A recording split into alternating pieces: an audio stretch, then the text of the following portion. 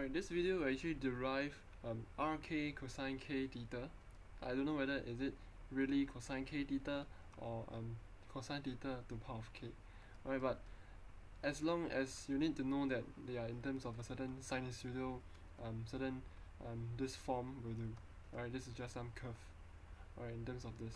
Alright, I just want to convey and vaguely, not really, but rather than go through how do I derive this thing such that we can actually link this to the previous part where we talk about the step input and the exponential input. We're going to use certain understandings to help us see the link between that. And so it'll be a anyway, let's continue. So normally when you see a cosine, you want to actually express in terms of the jk theta and minus jk theta, alright, or j theta minus. So currently now we have some cosine theta. This is the Euler's formula, if you still remember, and in terms of the power of k, because there is exponential k over here. But in this case, because I don't know how to solve this, alright, I'll just simply remove the k first, alright. Later on, we just add it back, alright, let's add it back. So we have ej theta and e minus j theta, okay. What is this does is just taking this one, alright, your plus, alright, so ej theta, e minus j theta over here is equals to cosine theta plus cosine theta is 2 cosine theta, j sine theta minus j sine theta, because it's plus minus j sine theta, so therefore it's 0. Alright, I'll just bring this 2 to the other side, so I can simply rearrange this cosine theta in terms of this form, alright, which is seen over here as this, but I don't know where the k come from. Okay, so this is something that I really don't know. And what's blurred for me is that e4 in terms of k is actually somewhat this thing over here. Alright, this is e4. So this is not e4 is just some name saying that this is the equation, okay, but I don't know why they put e4 also, but it's just some name of the equation. Alright, so in terms of k, something like e in terms of k, or y in terms of t, something like that. So in this case, e4 in terms of k is this one. I mean, it's this one. This is e4 and then in terms of k. Alright, but so how do we solve this? Alright, how do we solve this thing? Since we have already proved to you that we have somewhat come to here. Alright, although not totally or all the way here. What I can do now is actually factorize out my half. Over here is 1 divided by 2, right? So I just factorize my half is over here. I'm multiplying the rk into the e stuff, alright, so the rk is over here, alright, or the ejk theta and the minus jk theta is over here, alright, so far so good. Just ignore what I've said, or perhaps just take a thing of two to get a feel of how I derive this one to here. Alright, in the future, if you know, then you'll just do another video. But anyway, let's continue first. Alright, so now once you have this thing over here, we can actually so-called z transform this whole stuff, or z transform this whole stuff. Okay, so this z transform this whole stuff, you somewhat need to so what we can do is to firstly z transform this one, and then z transform this one, and then sum them out together again. Alright, so I'll just do this one first. Okay, if I were to do this one first, this thing over here, alright, this is the parameter to transform a certain stuff, right? This is the mathematical equation, so of this certain function. And once I do this, I see there's a common term over here, alright, there's a k and a k and a k over here. What I can do is to factorize out the k, alright, so I have r e j theta z. If I were to factorize out this k, I'll have z minus 1 z k, alright, so this whole thing's like this, right?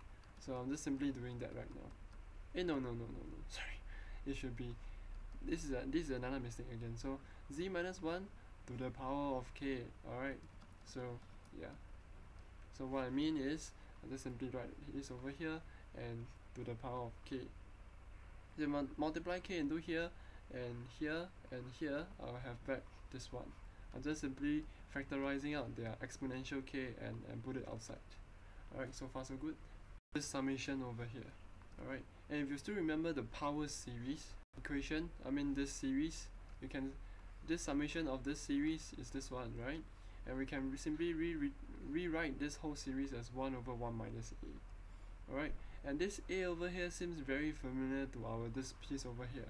we can generalize this whole thing as a, right? Because we have some k over here. And therefore what we have is this. Alright, so this is our a. Instead of writing z minus 1 as this case, I can write as 1 over z. Alright, this is why I actually write it over here right now. Okay, I can simply rearrange this one, right? I can simply times z over z, which is just 1. If you still remember, I just simply multiplying everything inside. What do I have is z over z minus rej theta. Okay, where you will know that your z has to be larger than your rej theta. Okay, this is coming back from here. Alright, if you want to, sorry, it should be here. Alright, so it's 1 minus absolute rej theta z. Just take note that this is the absolute value. Alright, I mean, in order to be stable, for the unit circle, your this part over here must be smaller than 1. Correct? This part over here must be smaller than 1.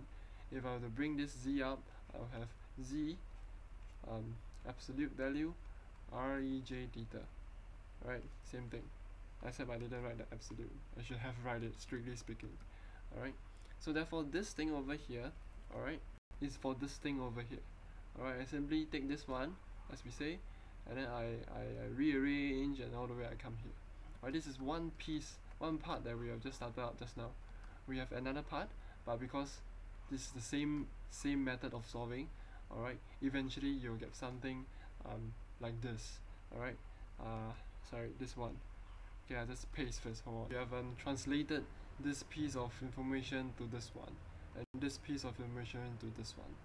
Alright, it's just simply doing what we have done just now by deriving all the way using the power series.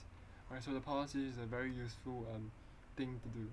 Alright, so now how do we continue to do this? Alright, this is not the final step yet. The objective is to translate this thing into this thing.